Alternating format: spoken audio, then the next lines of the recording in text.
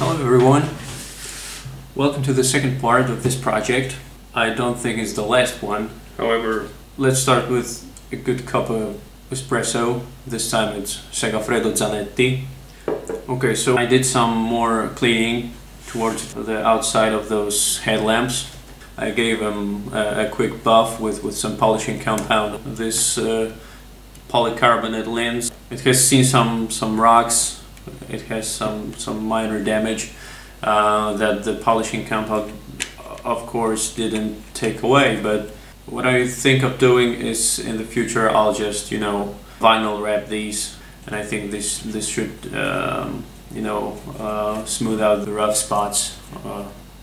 Of course I could take some time to use sandpaper, of course, smooth it out and then coat it with some clear coat. But yeah, vinyl wrapping is pretty easy. I already did some of that for my father's car's headlights, and the effect is pretty good. So I think it's a good way of refurbishing the outside of the headlights. Now, when undoing the original projectors from this element that actually integrates this the turn signal reflector, the high beam reflector, and actually holds the projector. This element is made out of some brittle composite material, let's say, and when undoing the screws, the remains of it fly around this headlight inside. So what I decided to do is to give it a rinse from the inside using demineralized water and some dish soap, and then I'll assemble it. And by the way, this GD, if anyone is curious, means in Italian guida a destra, which means the steering is on the right. So this headlight is actually from a right-hand drive car.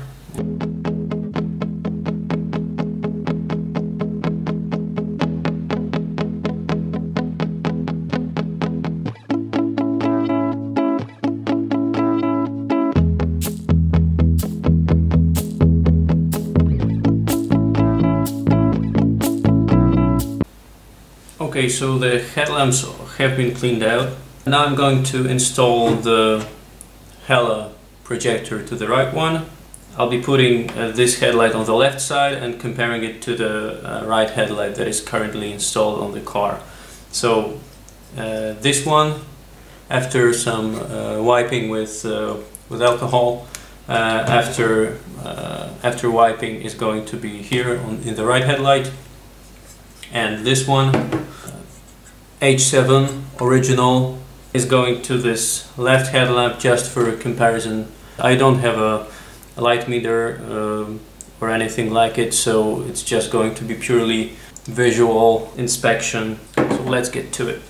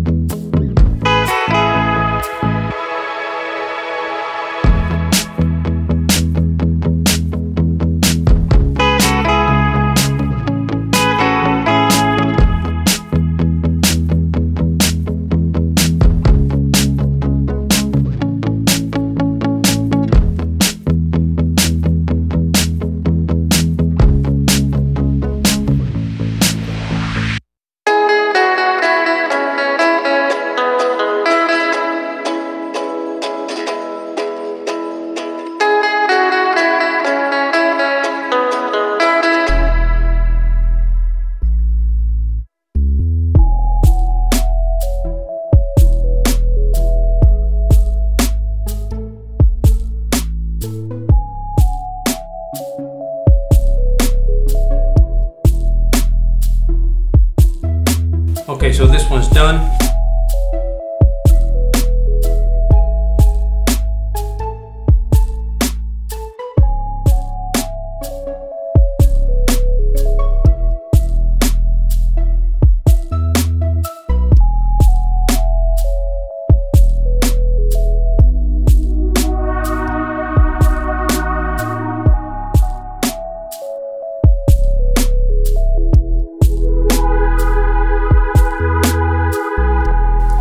go. This one is also ready to be used. Meantime, I'm going to tell you about the connector that is used to operate the high beam solenoid here. That enables you to use high beams with this projector, not only with the high beam, with the stock high beam that is on a separate reflector, separate bulb. If you're reworking your original H7 headlamps, then all you have to do is just provide this connection to your high beam bulb, and then it operates alongside with the bulb, and then you get dual high beam. If you have a xenon version of the headlamp and you're just swapping out the projectors for some better ones, so the original one uses this MQS connector, 3-pin one. Only 2 connections are occupied. These 2 connectors are from the same family. It's called MQS. The good news is that you can easily swap out the wires without the need to cut any wires, crimp anything, and so on.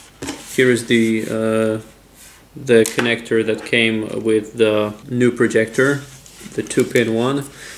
When we don't want to use these cables, then we just need to open this one.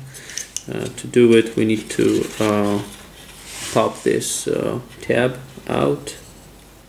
Okay, it popped out. Now we need to push this tab in this crimp to allow it to slide out of the housing. So what I'm going to do is to push a needle inside those flat channels. So I'm going to push this one in.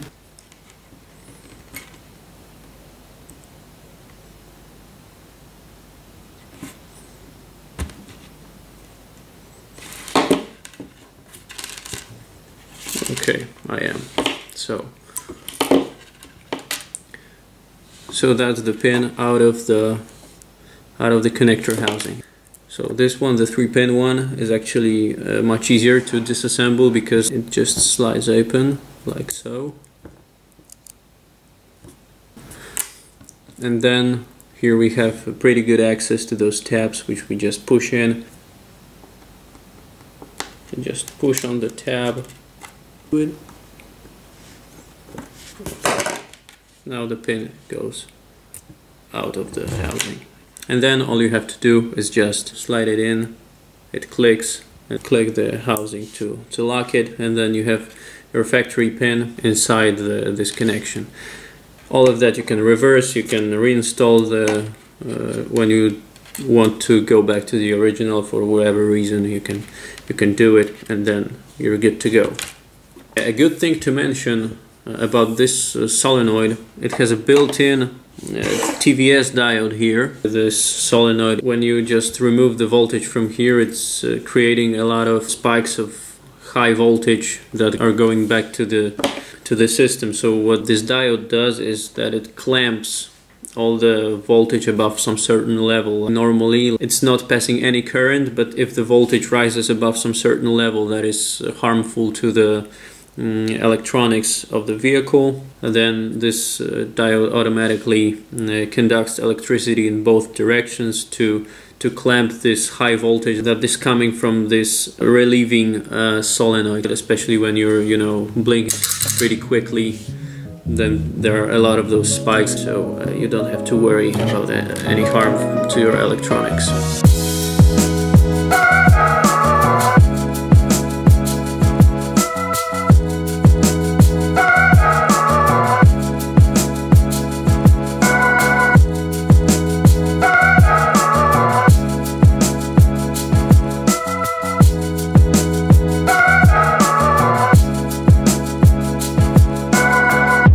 Okay, so about the cleaning of the headlamp, what I did was I used around half a quart of this demineralized water. I just poured it in to those holes after, of course, removing the bulbs and without this projector. Then I put a few drops of dish soap and I gave it a good shake to, move all the dirt and all the debris from the inside.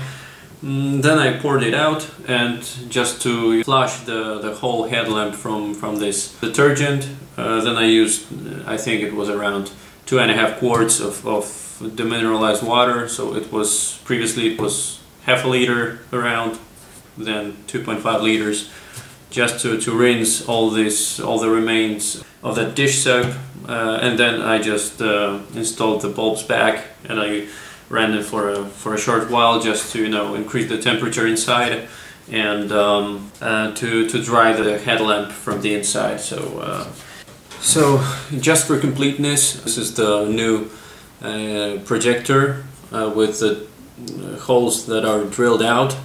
So here you can see the one in the, let's say, yeah, the third one from the bottom is a bit larger. Of course, the two bottom ones are enlarged too.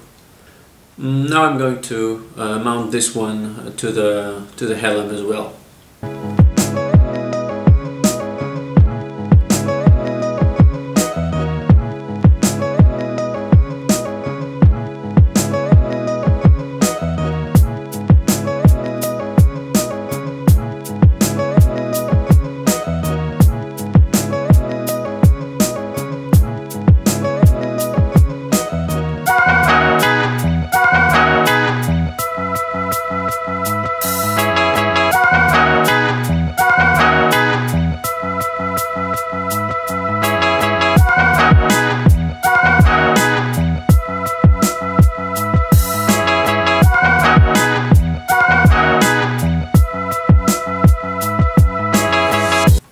Okay, the thing that I did here with my hands is to manually start the screw, because the access to the screw head is very limited. With a screwdriver, it's at a, it's not straight from the top, but it's at an angle. It's easy to screw it in almost all the way, and then you just need to tighten it just a bit to make it snug, and then it's okay.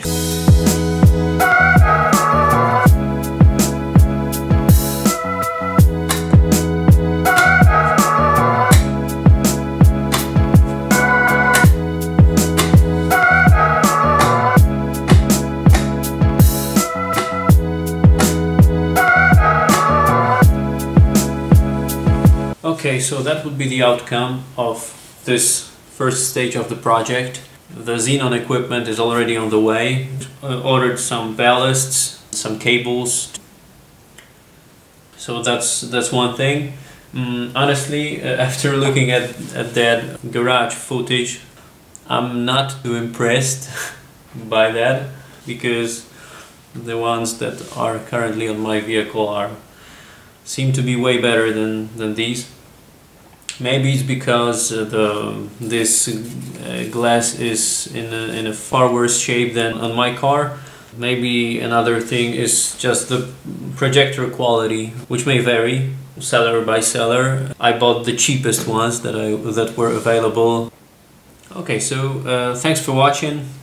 That would be it for now. Cheers.